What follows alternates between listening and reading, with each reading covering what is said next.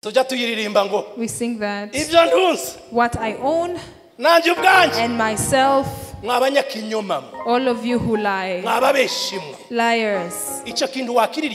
Can you sing that? My possessions and myself. But we're going to praise. The French Bible. Nous allons adorer. We are going to worship. We are going to worship. He did not say I'm going to sacrifice. He said I'm going to worship. I'm going to worship. Hallelujah. He said, you God, you're a powerful God. Your throne is around praises. I thank you because this man married that man. I thank you because of the problems she faced. I thank you because it was in your plan. Wow! Hallelujah. Wow!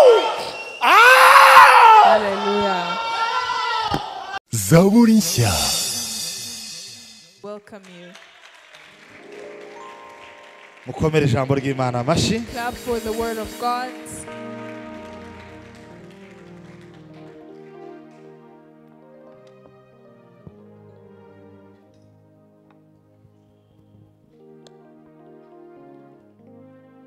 Dusoma amagambo y'Imana dusanga mu gitabo cya Zaburi. Let's read the word of God in Psalms. Zaburi ya 22. Psalms chapter 22. Turasoma umurongo wa 4 gusa. We will read verse 4 only. Zaburi 22 umurongo wa 4 haravuga ngo ariko uruwera intebe yawe igoswe n'ishimwe rya Bisiraheli.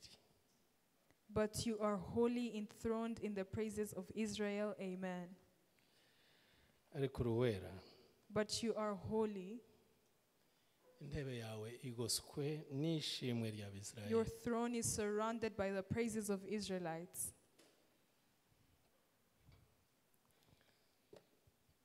Abefeso. Ephesians. Igice cya 5. Chapter 5. Umurongo wa 19 tugeze ku wa 21. Verse 19 to 21. Abefeso ibice 5 umurongo wa 19 haravuga ngo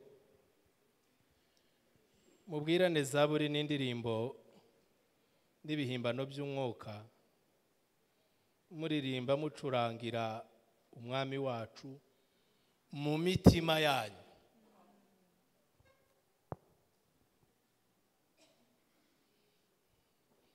Ntabwo ari mucuranga ibidari, ntabwo ari mucurangira hehe mu mitima yanyu. Making a melody in your hearts. Ntaho utashimira Uwiteka. There's no place you cannot thank God from. Kuko ntaho umutima uzusigara. Because you do not leave your heart. Iyo uryamye ubu ufite. When you sleep you have it. Iyo uri mu muhanda ubu ufite. In the road you have it. Muri toilette ubu ufite. In the bathroom you have it. Mucurangira Uwiteka. Sing to the Lord. Wapi? Where? Mu mitima yanyu. In your hearts. Muje mushima Imana data wa twese kubw'ibintu byose. Mubishimira mu izina ry'umwami wacu Yesu Kristo. Kandi mugandukirane mu byo mugandukirane kubwo kubaha Kristo. Giving thanks always for all things to God the Father in the name of our Lord Jesus Christ, submitting to one another in the fear of God. Amen. Uraza gusigaraho ribera kuko simbimenyereye. Nza mvuga nitagaduye ariko ndacyo turajyana. Mana ndagushimiye kuko mpagaritse imbere y'ubwoko bwawe. God, I thank you for standing before your people. Nta busabe bwanjye bwabayeho. I did not ask for this. Byabaye ibyifuzo bya bene data. Our brothers wanted me to come. Ariko wabikeneye kandi akabisohoza ni wewe. But you who planned it and fulfilled it, it's you. Warantoranyije ngo mbigikoresho cyawe uyu mugoroba. Having chosen me to be your work today, ndabigushimiye. I thank you. Icyo ushaka aricyo kiba. Let your will be done. Tubisabye twizeye mu izina rya Yesu. I ask it in the name of Jesus. Amen. Amen. Kanange shima Imana. Allow me to thank God. kuko koko yanyemereye ko tubana. Because He has allowed me to be with you. Ihabwe icyubahiro. Praise God. Nshimira ubuyobozi bw'itorero. Let me thank the leadership of the church.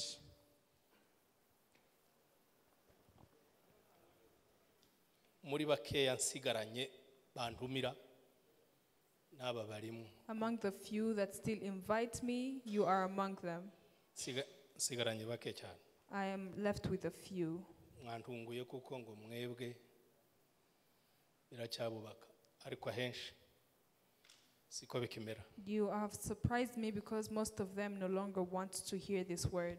Bigeze kuntumira ahantu muri Uganda. They once invited me in Uganda. Ndabwiriza. I preached. Ngo dusohoke mu pastor arambwira atari ko wabwirije byari byiza ariko twebwe icyaha cyo gusambana ntitukigiha agaciro cyane. When we went out, he told me we no longer talk about the sin of fornication. Kuko nari mbaganiriye igice cya 5 kugera ku cya 7. Because I had talked to them about chapter 5 and 7 cy'igitabo cya Matayo. Of the book of Matthew. Aricyo kizingiyemo ubutumwa bwose bwa Yesu Kristo. Which has the gospel of Jesus Christ. Kiza ciyama ngo ntibagasambane. It tells people to stop fornication. Ngo mbivuge rero arambwira ati twebwe no mu Bugande ntiki kigira uburemere. He told me in Uganda it no longer has weight.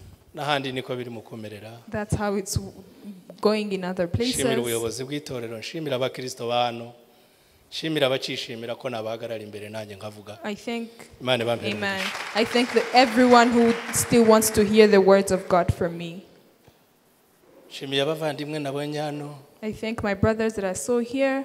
Muringa duherukana kera Muringa, Imana igumugisha cyane. May God bless you. Ariko nzamukumbura nkamushira ijambo ry'Imana muri compassion. I give her the word of God. Nzamusanga muri compassion yicaye nkamubwira ngo ndarikuzaniye nubwo utabishaka. I give her the word of God at her workplace. Imana ishimwe ko nkubonye. May God bless you. Thank God. Giti uri mu bantu bakeya namenyemo hano. You are among the few people I recognized here. Nakwishimiye cyane inshuti yanjye. I am happy to see you, my friend. Uriya yaranyoboye mu buyobozi bwite bwa leta. He led me in the government. Aho ngeze hose ngomba kumukora ingofero. I have to honor him every time. Shimira Imana muri garuka dushime, garukana amashimwe. Thanking God in coming back with thanksgiving. Ubushize mwari mwantumiye kandi. Last time you invited me. None mwongeye kuntumira. Now you have invited me again. Ndabashimiye cyane. I thank you so much. Kubera ko bavuze ngo ufite ishimwe aze kuritambutsa kuri WhatsApp. Because they said you who have testimonies pass them on WhatsApp. Ngize amahirwe yo kuritambutsa. I thank God that I may deliver mine here. Muri 92 na 3. In 98, 92 or 93. Niganagana umuvandimwe Desire hariya. I was classmates with our brother there. Yari imbere yanjye je ndi inyuma. He was in a class above us. Nari nzi kuririmba mu Rusengero nkaririmba. I knew how to sing in church. Ubuce umusumwe Desire yaratarashaka we yarakira umuseribateri ariko ngiye mfite urugo. He was not yet married, but I was married by then. Bamubwira ko nabuze abantu. Then they told him that I didn't have children. Ko natinze kubyara. Because I took long to have Namaze kids. imyaka 7 narashatse ntagira umwana. I spent 7 years in my marriage without a child. Kubera ko Desire yagaza ashimishwa nuko naririmbye. Because he was happy that I sang. Ngo dusohoke abwira madamu iwanjye kuko bari baziranye. Then he told my wife because they knew each other. Ngo narababaye. He said I was hurt. Kuri umugabo wawe azaririmba kuri atagira umwana. How can he sing like that without a child? Kandi uriya nari umupagani. And I was not saved. Twagaza turirimba. We would sing. Twarangiza tukagira ucuruko nk'umumera. And then we would go outside. Twari dufite amafaranga yaca primus. We would not have money for beer. Twari abanyeshuri tukajya mu imimera nayo ikangaje. We would go for traditional alcohol. Tugasinda. And get drunk. Nzagukizwa muri 2. And then I got saved in 2000. Mu kwezi kwa 7. In the month of July. Itariki 3. On 3rd. Hagati ya kuwa mbere. It was on Monday. Hagati ya saa 3 na saa 5. Around 9 and 10. Ariko ngira ngo ni saa 3 saa. I think it was around 9. Kizwa naraye mu kabare. I got saved when I'd spent the night in a bar. Aho bishop yigiraga. Where the bishop was studying. Niho nigishaga. That's where I was teaching. ndara mu kabari buraca mu gitondo Spent the night in the bar till morning. ntaha bampaye lifuti abantu bansanze ku muhanda I went home through a ride of people I didn't know. ngo mbare ndataha ngo ngere mu rugo ndaryama hari ku cyumweru umugoroba When I got home at 10 in the evening, kuwa mbere mu gitondo on Monday, muri ayo masaha mbabwiye in the morning at those times, Imana yohereza serende pastor God sent a pastor. aho ngeze hose nkamubona Wherever I see him, nza nishima I rejoice. nkabura icyo namubwira I don't know what to tell him. nigeze kubwira umwana wiwe ndamubwira ngo ese ukunda so nkuko mukunda I once told his child, do you love your father as I love him? kandi njyewe nza nkunda ngo iyo twataramye nk'uko And I love that as we fellowship. akore biriya bintu byose I want him to do all of that. iyo atabikoze When he doesn't do that, nza mbona atari serende I feel like it's not him. serende ni wa wundi nkunda wawe He's the one that we all love. araza mu gitondo He came that morning. naho ubwo ku cyumweru madamu yaje gutarama basengeraga muri Maranatha On Sunday, my wife went there. They were fellowshipping. ngo basohoka aramubwira ngo Imana irambwiye ngo ntabare mu wawe God told me to come and rescue in your home. none ejo nzaza I will come in the morning. araza Then he came. baza kumbyutsa They woke me up. bati hari umuntu ugushaka They said someone is wanting biriya you. Reverend yababwiye What the Reverend told you. icyo gihe napimaga ibiro 42 I had 42 kilos. ariko nari umurangi cyane nari nkaze cyane I was very strict. kumva ngo ninjire ndeba umuntu mbamagaye simuzi I don't know who that man was. arahaguruka aravuga ngo And he stood up and he said, nukuri ko Imana n'uyu Imana he yanyeretse says, this is the one that God showed me. aransaba And then he asked gwese me, wanyemerera ngagusengera can you allow me to pray for you? ndamubwira nti I said yes. aransengera And then he prayed for me. umunsi mwiza nibuka n'uwo nakwemereyeho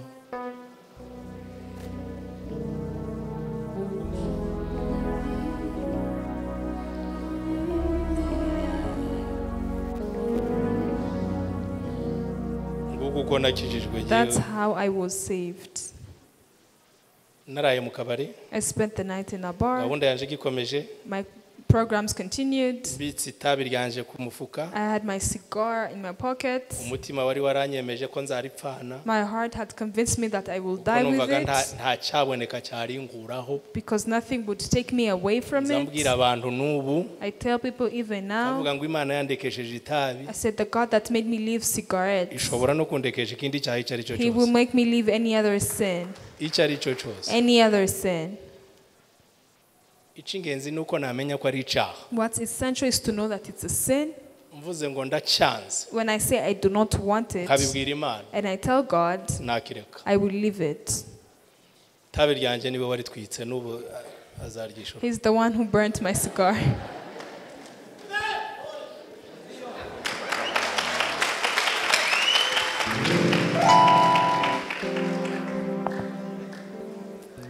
yararyishuye He had to pay for it. yararyishuye iryo tabi iryo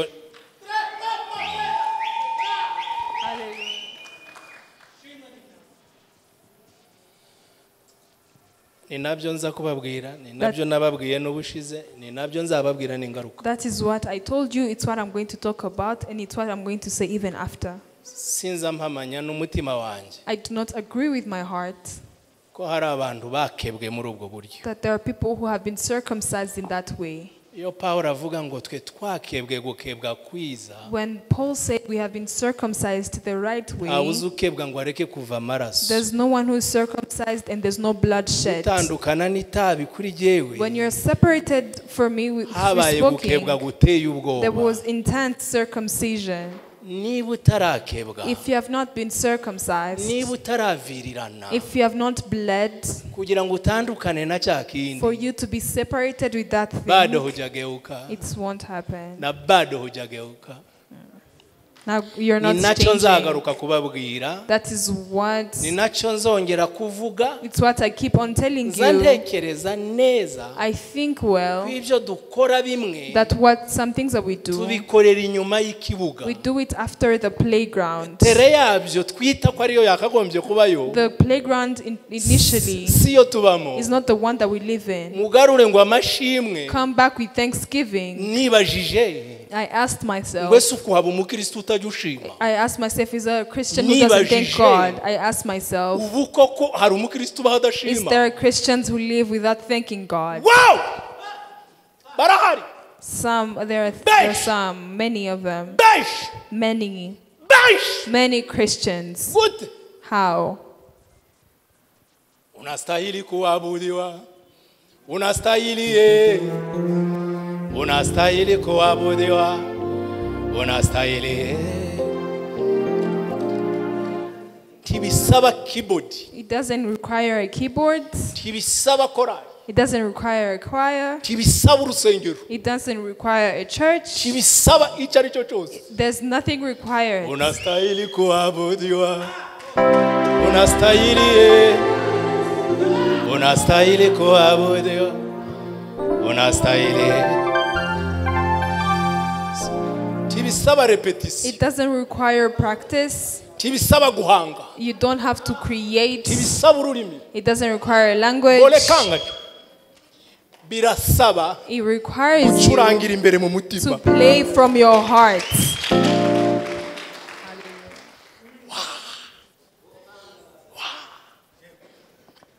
umusaza witwa naramuvuze nzamuvuga cyane, There's this old man that I keep talking about. muzehe Kamburisha, baza bavuga amateka yiwe menshi. They talk about his story, ariko hari umusaza umwe uherutse kumubwira ngo ni Gatutsi. but there's another old man that you told me Arambwira about his stories. ngo yagiye kumusura bavuye mu ndambara inganje, He went to visit him after war, ngo agereyo and then when they reached there, ngo arambwira ati twaje kubaha pole ndambara mwahuye we're nayo, coming to comfort you with the battles that you fought. undi turakoze. And the other said, thank you. umuco twakuriyemo In our culture, ntawe uzubaza amakuru no one asks about the news utaragaburira umuntu. when you have not given someone food. barabanza biganirira ibyo hejuru, They first talked about other naho umugore arimo things. arategura hariya, When the wife was preparing food, barangize bamuzanira ibiryo, when they brought food, barariye, they ate. ngo bamare kurya, After eating, ati naje kukubaza amakuru y'intambara, I came to ask about the news of the war, undi Imana yabakijije, how God saved you. undi ati Imana iguhe umugisha. The other said, God bless you. reka tube nk'abasengaho gatoya, Let's pray a little bit. noneho tuganire. Then I will give you the story. Imana ushimwe. Praise God. icamba Imana ikabaha umwuka w'ubwenge If God would give you no guhishurirwa, the spirit of wisdom kugira ngo mumenye, for you to know, mwaza mushima Imana you would thank God igihe cyose. every time. muzehe ngo yerekera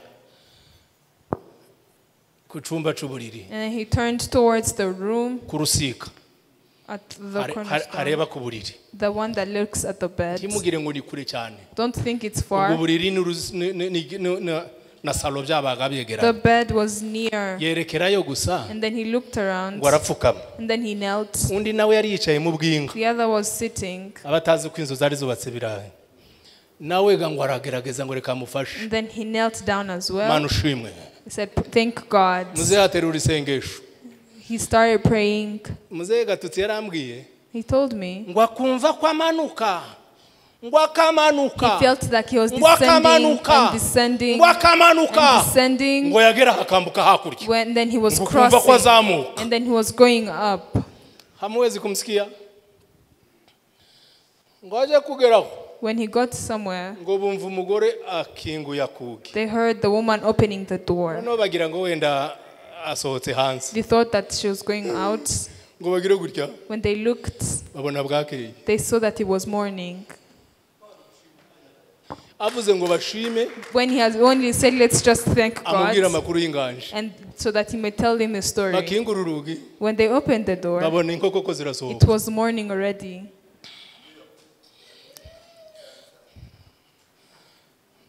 nta mukristo utoshima Imana, There's no Christian who cannot thank nta nawe God. utoshimira Imana. There's no place where you cannot thank God from. wari wagenda Have you been in a place ukumva urashaka gutandukana n'abandi and you want to be separated with ngo urebe others ahantu wakwikuma gatoya so that you may take some private time ngo ube ngushima and thank God? kibisaba sente It doesn't require a keyboard. kibisaba igitaramo It doesn't require fellowship. icyamba If only Imana ikabaha umwuka w'ubwenge If only God would give you the spirit no of wisdom guhishurirwa and revelation, mwaza muhora mushima we would keep praising God. kira uraho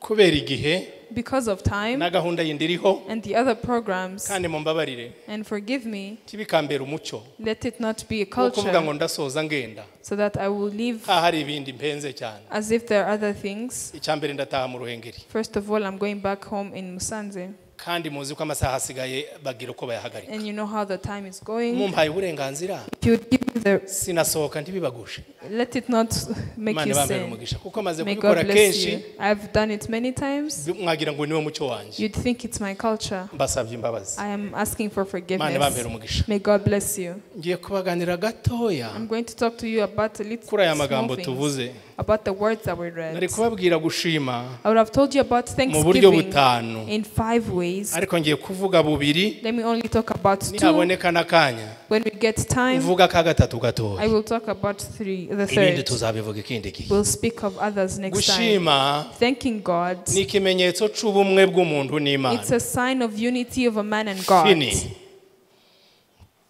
gushima Thanking God. ni ikimenyetso c'ubumwe bw'umuntu n'Imana It's a sign of unity between man and God. mu mandi magambo In other words, mu mvugo zindi babyita communion they communion. communion Ubumwe. ni ukuvangana It is intertwining. ni ukuba kimwe It is becoming one. ijuru riza rimanuka Heaven comes down. isi The world ikazamuka goes up, ikiyunga and they become one. ikaba kimwe They become one. dawudi yavuze David said, ngo intebe yawe he said, your throne igoswe is n'amashimwe surrounded with praises. mana uhabwe icubahiro Praise God. intebe y'Imana The throne of God. iyo tuvuga ngo kugota When we talk about ntimugire ngo ni nko surrounding, kuyizenguruka gutya it's not just going oya around. icyicaro cy'Imana The throne of God, ubuturo bw'Imana the living place of buba mu God, mashimwe is in praises. amen Hallelujah. Oh! umugabo witwa Merlin One man called Merlin, yari umuhomoniye he was chaplain a chaplain. mu w'abasirikare b'abanyamerika He was a Muri military Vietnam. in Vietnam. nakubwiye ko nza kugusiga kanige kwitonda noneho Then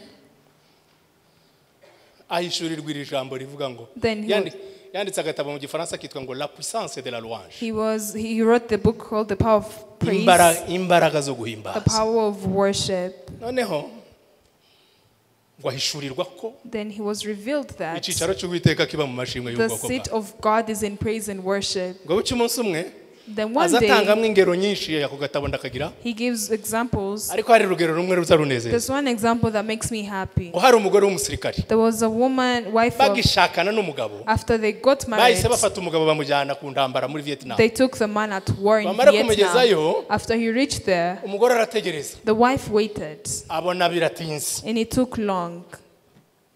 akumbura umugabo aramutekereza cyane She missed her husband, ngo ariho umutima umubwira ko umugabo we wazapfa and her heart told her that the Batazongera husband will kubonana die, ukundi. that they won't see each other amaze ngo again. agira agahinda uwo mwana And w'umukobwa then she had pain. ngo ahitamo kuzajya afata ibiyobyabwenge kugira ngo yiyibagize umugabo She decided to take drugs in order to forget the anywa husband. ibiyobyabwenge kugeza aho asindutse nk'umusazi She became like crazy because of ngo buce umunsi drugs. umwe ahita ajya ku kibuga cy'indege One day she went at ati the ndaje airport. Vietnam kureba umugabo She wanjye said, I'm going to bamureba Vietnam. bakabona When n'umusazi they looked at her, she looked ariko crazy. nyine arabasarana barwe baramwemerera And yurira then they indege took her, she left. ngo with the agereyo plane. When she arrived, avuze umugabo we baramuzana they brought the husband. babonane n'umugabo umugabo ati okay waje ariko wakoze ndi ku kazi rwose umbabarire bya gisirikare mwe abasivile ndi mwabyumva ahita yirukanga. After seeing the husband was in a rush. She told her a few words and then she left. He left. And then the pain and the sorrow became many. bazanyemerere bati hano hari umugore wasaze. Then they brought Merlin that there was a woman who was crazy. Merlin aramubwira ngo mwana wa. He told her, mfite igisubizo gikomeye. I have an answer for you. Undatikigira inkuru. She said, uramunzanira. Tell me what you're going to do. cyane ndamuzana. He said, I'm going to bring him for you. He said, bring him. This is what we're going to do. We're going to tell God, thank you because you chose this man for me. He's the only one who has a secret for your life. That woman stood up about to fight him. He told her, you can't understand it. But you married this man through the plan of God. And for you to understand it, we have to praise him because he chose him for you.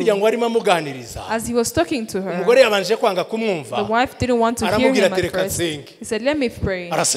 He prayed. He said, you God, you're a powerful God. Your throne is around praises. I thank you because this man married that man. I thank you because of the problems you faced. I thank you because it was in your plan. Wow! Hallelujah. Wow! Ah! Hallelujah. Nasikia uwepo wa Mungu. Ah! The woman was crying. She was mighty. She had the cigarettes. But then she started getting weaker and weaker. He looked at her. He praised God. Thank you because she was created in your plan. And then he went. The woman was kneeling. She was crying. Hallelujah.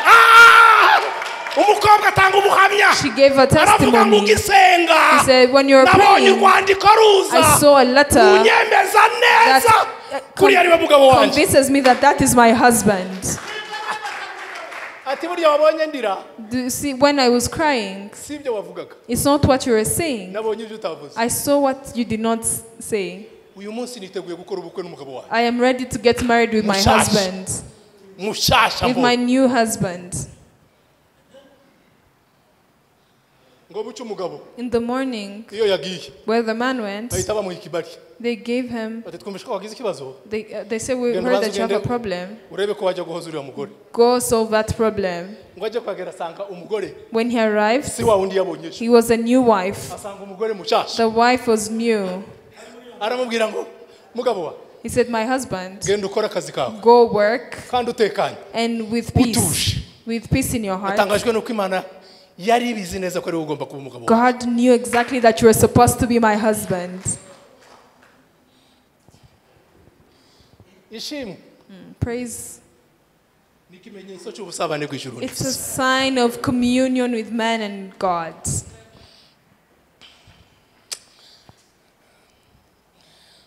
You should read the word of God slowly. A man called Abraham. When God tested him, he said, Abraham, this only son that you love, that's what the Bible says.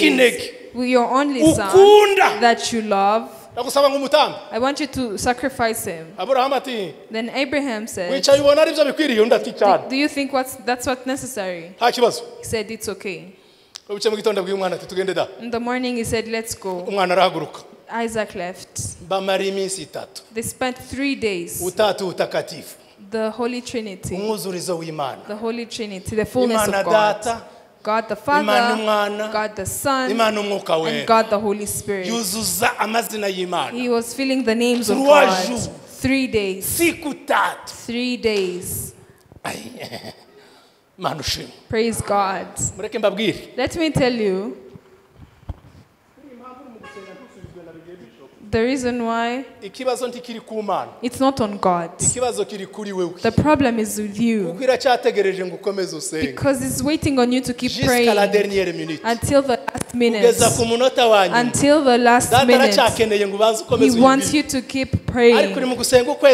But you're praying 1 year, 1 month, and you think you're done. 3 days. carrying a child who will die. He would look at him. He would tell him, yes, I will respect you. On the second day, he said, are you not? Yes, he did not change his mind. On the third day, I want you to stay on that. On the third day, he told his servants, he says, stay here. Me and Isaac, we're going to praise. The French Bible, we are going to worship. We are going to worship. He did not say I'm going to sacrifice. He said I'm going to worship. I'm going to worship. Hallelujah. I don't know if you're listening to me. Your only son that you love, you walk with him for 3 days, you're going to kill him, and then you tell people, we're going to worship God.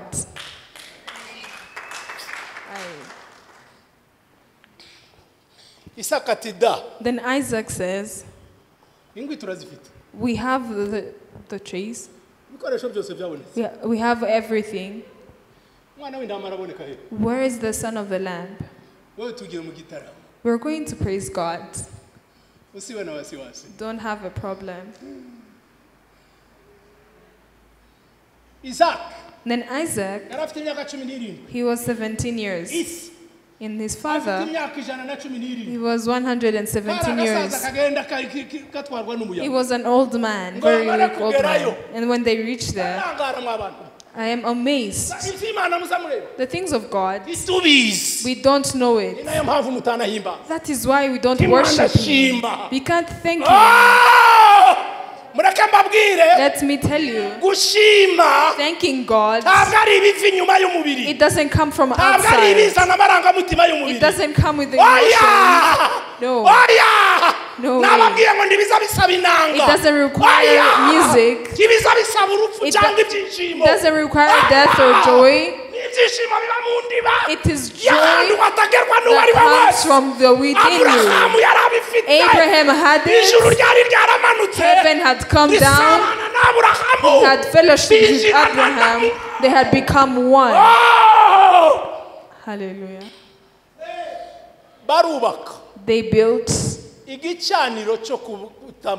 They built an altar where they were sacrificing. Isaac built it himself. He said, bring that wood. You did not do that well. They built it together. He was just singing in his heart.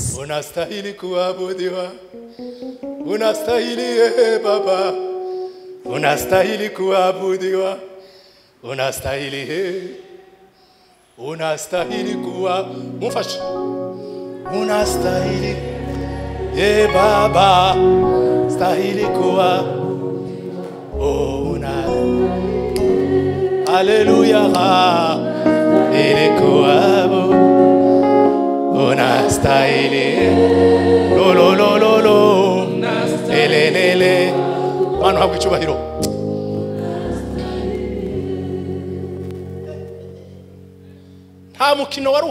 There was no games. He was in a worship. Isaac was dying.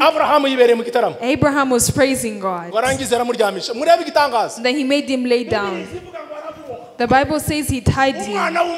His young man, he was tied with an old man. He accepted it. I told it what made Isaac stay humble is a child who had been taught it by the father. He's a child of a Christian. They tied him. Sleep, lay on this altar.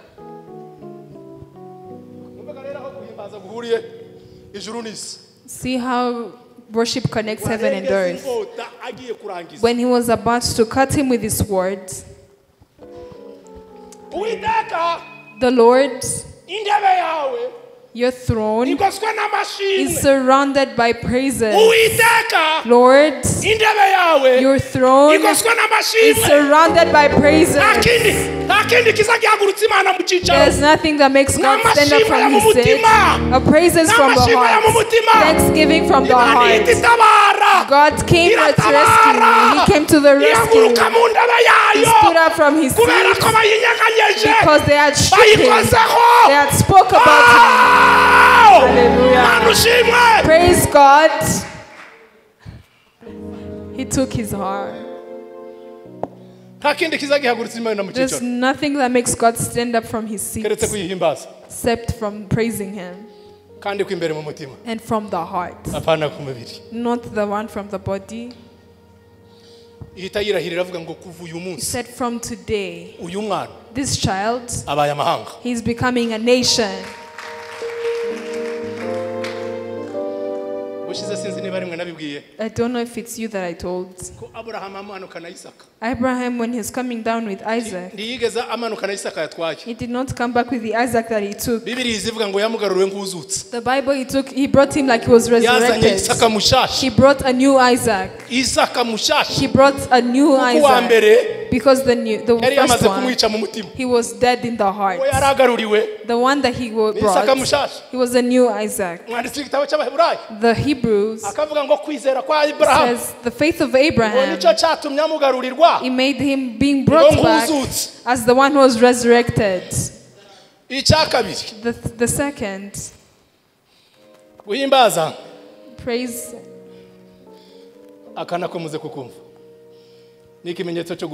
Worship is a sign of revelation.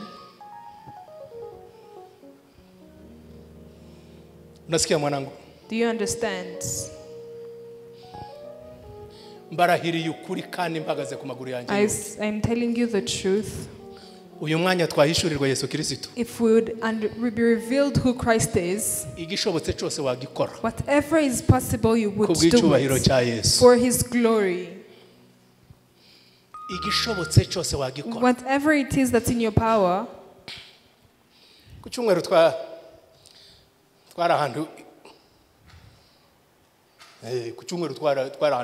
Last Sunday we were in place in Cyangugu. We were with a brother. They had a program of building. Then we talked. And we talked. And before we closed,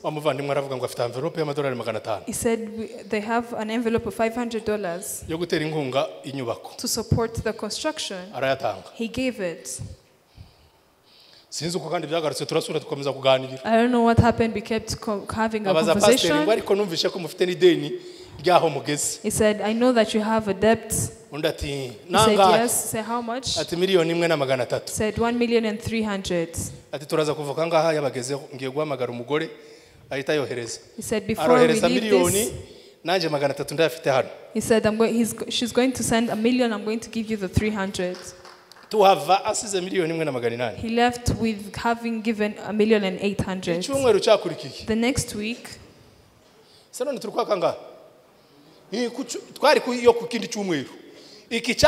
then the last week, he invited that same person. He came. Since last time, even now the building is still in me.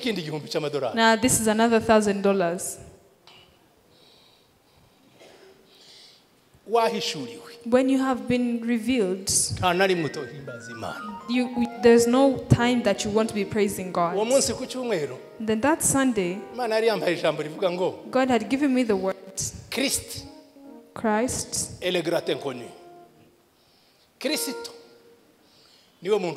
He's the only one who is unknown.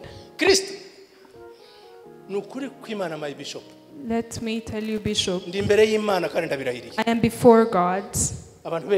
Many people, they don't know Christ. He is not, he's unknown. The greatest unknown. But when you have the chance and he reveals himself to you, you will not have enough praises. You will not have enough praises.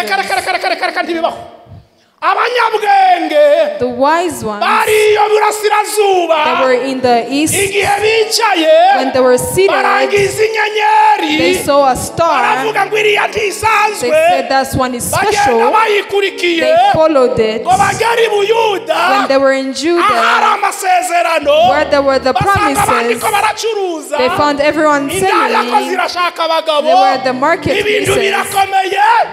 Things were complicated. They asked them, where is the king of Jews who has been born? Do you hear that? The Jews have promises. They read the Bible every day. Christ was born, they didn't know what happened. The wise men who were foreigners, they saw a star. They saw a star. They say that one is special. They followed it. When they arrived in Judea, they asked, we have news. They said, what's that? We saw a star. They say, the stars are, but we saw a star. They say, are you mad? But we saw a star. Do you see how people say when they have been revealed, they saw the usual and see the unusual in it. Christ is special, is shown in the usual. Christ is very special, but is shown in the normal. Hallelujah. They saw the stars, but then they say we saw a star. If only you could see the star.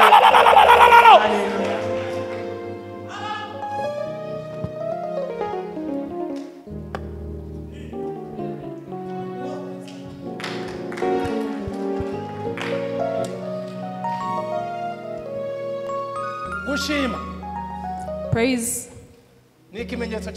It's a sign of revelation.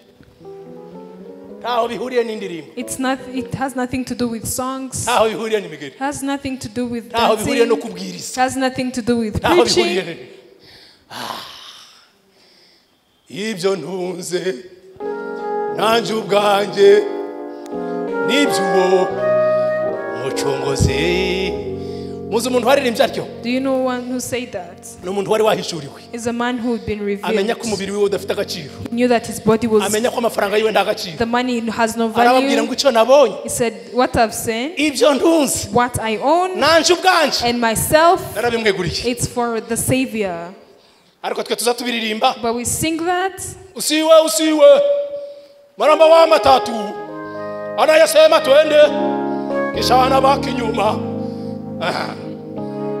Murakoze babana batatu muganda muza tugende muza ukagira ngo ko murajana abandi bakurira ibisi kizura kagenda. They say let's go and then they are left out. Tujya tuyiririmba ngo we sing that ibyo ntunze what I own nanje ubwanje and myself. All of you who lie, liars, can you sing that? My possessions and myself, but a person who has been revealed.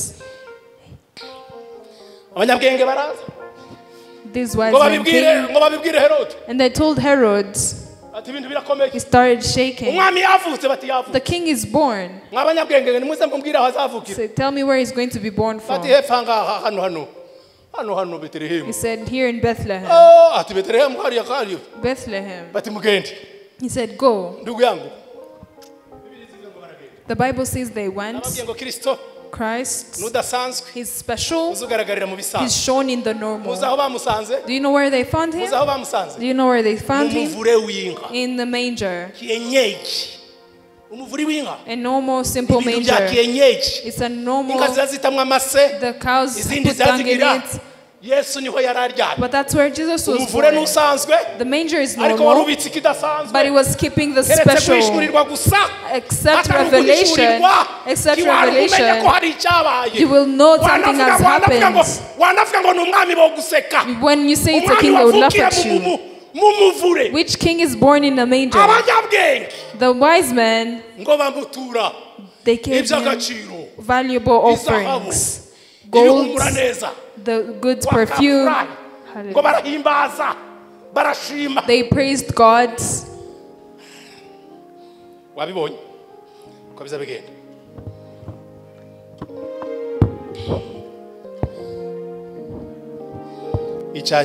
The last,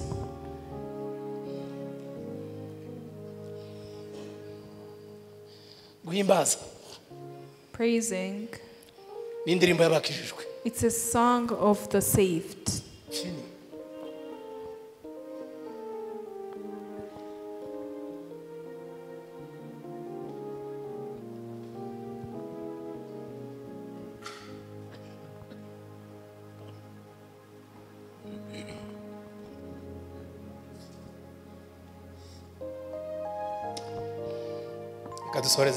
Let's close here. Let me thank you. People of God, we have a reason to be thankful.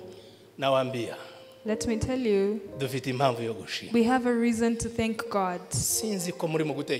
I don't know if you're thinking, Paul, he wrote to the Ephesians, said, praise God, Father of our Lord Jesus Christ. He had planned since long ago to make us children. He planned it long ago to make us children.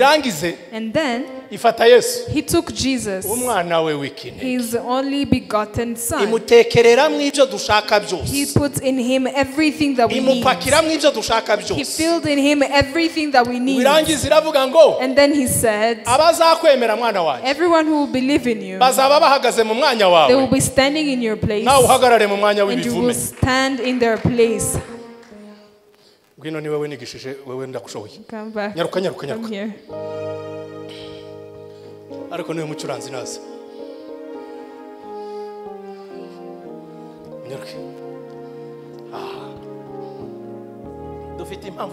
We have a reason to be grateful. He has a quote, he is a child of God.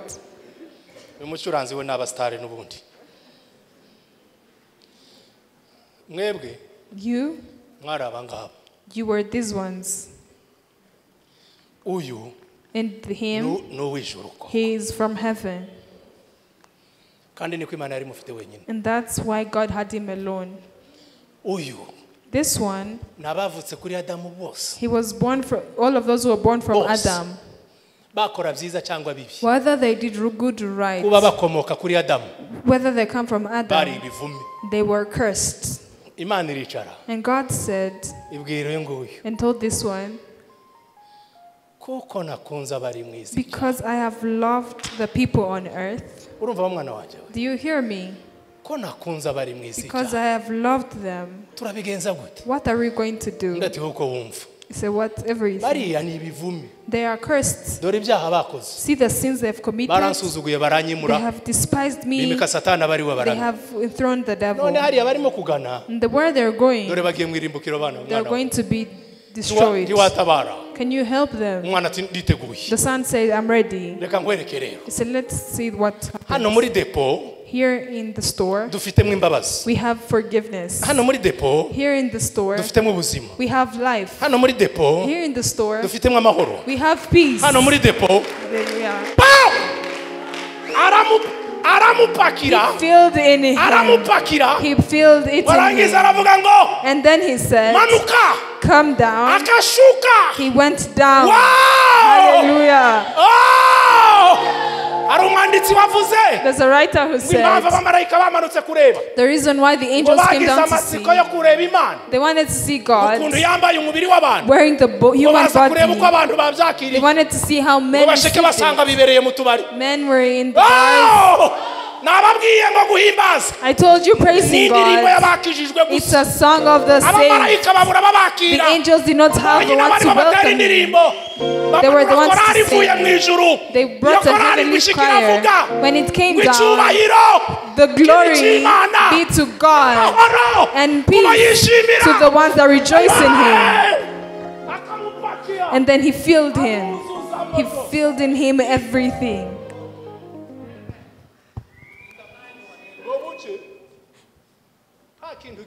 And then nothing. We kept going on with our lives.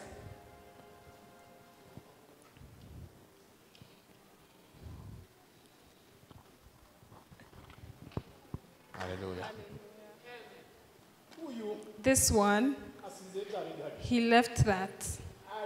He came in his dirt.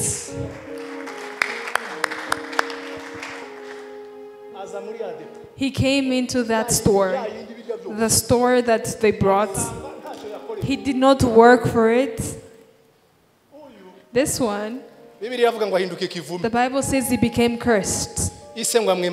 And his father no longer talked to him.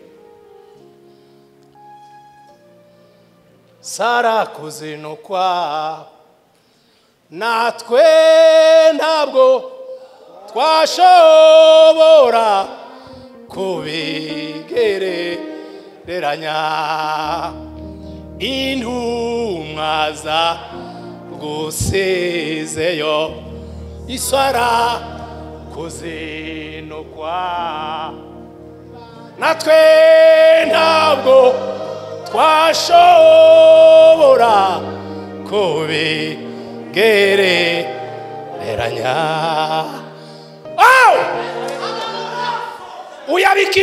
He became cursed. This one became holy.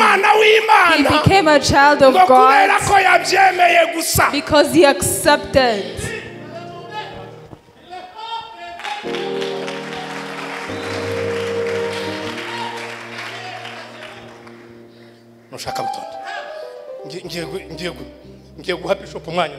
I'm going to give the time to Bishop to pray. If you see that, is there a reason that could stop you from praising God?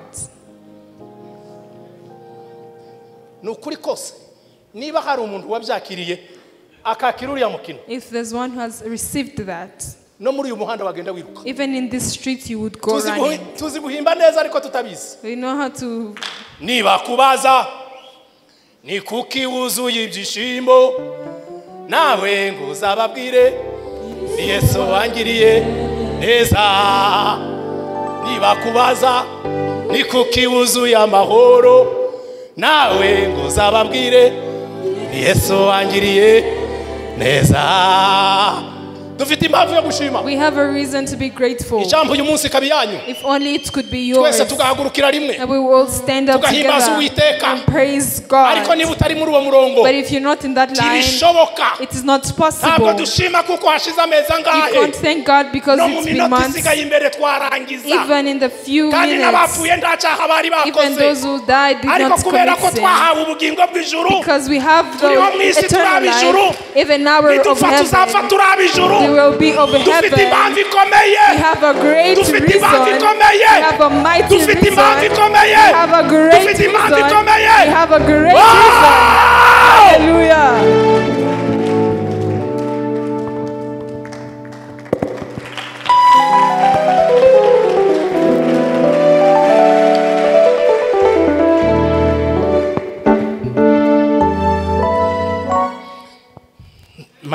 Praise God.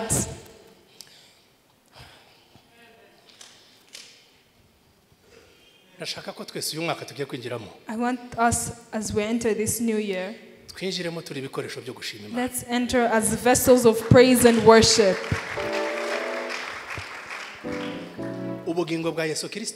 The life of Christ in us buraruta amafaranga n'amazu. It's greater than money and possessions. Buraruta akazi n'abana. It's greater than work and children. Yobu yigeze kuvuga. Job once said, uyitegerereza iburyo. you wait for him in the right, he come on the left. Uzishakira mu bana. You look for him in the children, ikaza ko bapfuye bagashira. he comes when they've died. Uzishakira mu bukire. You look for him in the wamara riches. gukena neza neza ikabona kuza. When you're poor, you find it. aho ishakira si hwiri. Where you look for him, that's not where he is. ubugingo bwayo muri wewe. It's for his life in you. ejo bundi kuri Noheri. On Christmas, there's a man who told us, he told about the prayer of Jesus. He said, I pray for these ones, even their descendants, even everyone who will be saved because of them. And he prayed for them. And that man told us, it is a store that Jesus put for us. It's a store for us. Everyone goes to pay. If you go for money, if you want everything, he asked for us. His prayer is enough. But to those who have the life, to those who have that life, I ask you.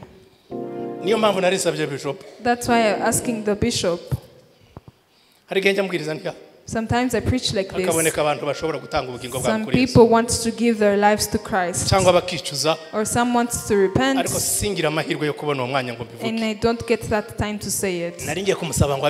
That's why I was going to ask him to do it for me. But it is possible. Because sometimes God has done for you. You have a reason to praise God. Sometimes you're praising when you do not deserve to be praising, because you praise from the basis of the life that you've received. If you want to come back to Christ today,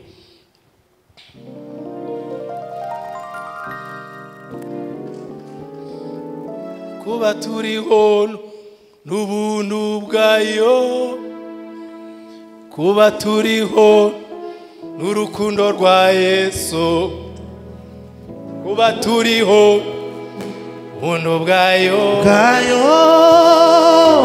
kuba turiho n'urukundo rwa Yesu, kuba turiho n'ubuntu bwayo, kuba turiho n'urukundo rwa Yesu. If you're here, you can stand up and we pray for you.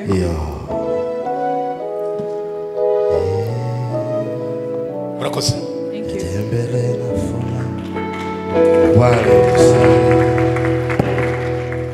Ukuganja kwe nafuna gwali musayi,